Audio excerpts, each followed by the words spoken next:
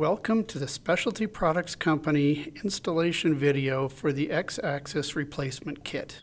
Always follow the proper safety precautions associated with all the equipment used in this video. Read the installation instructions thoroughly. Remove SPC upper control arm from vehicle per manufacturer instructions. Clamp SPC arm and shop vise using padding. Using a 13/64 inch or 7/32 inch drill bit, drill through the rubber isolating material between the outer shell and the inner joint assembly. Drill another hole as close as possible to the first hole. Keep drilling holes this way until the starting hole is reached.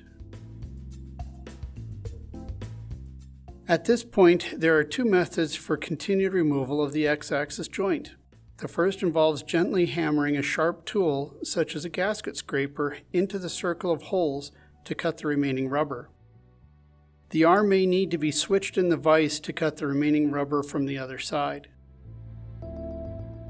Remove inner joint assembly from the outer shell once all the rubber has been cut. The second method involves a 1 3/4 inch hole saw. A hole saw with a body long enough to reach through the rubber isolating material is best. Fewer teeth actually function better. Guide the hole saw into the rubber and cut through using a slight rocking motion of the drill. Once the inside joint assembly is removed, cut the outer shell to release the press fit. Using a reciprocating saw or manual hacksaw, cut towards the body of the arm. Once the shell has been cut through, tap it outwards toward the outside of the arm.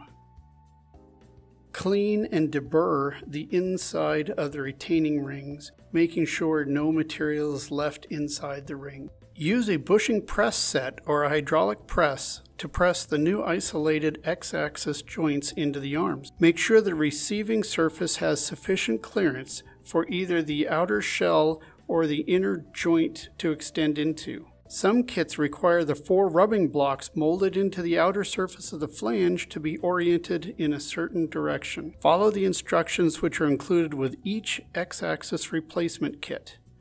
Make sure the press tool's notches engage the rubbing blocks correctly. Gently start pressing the joint into the arm using the supplied press tool.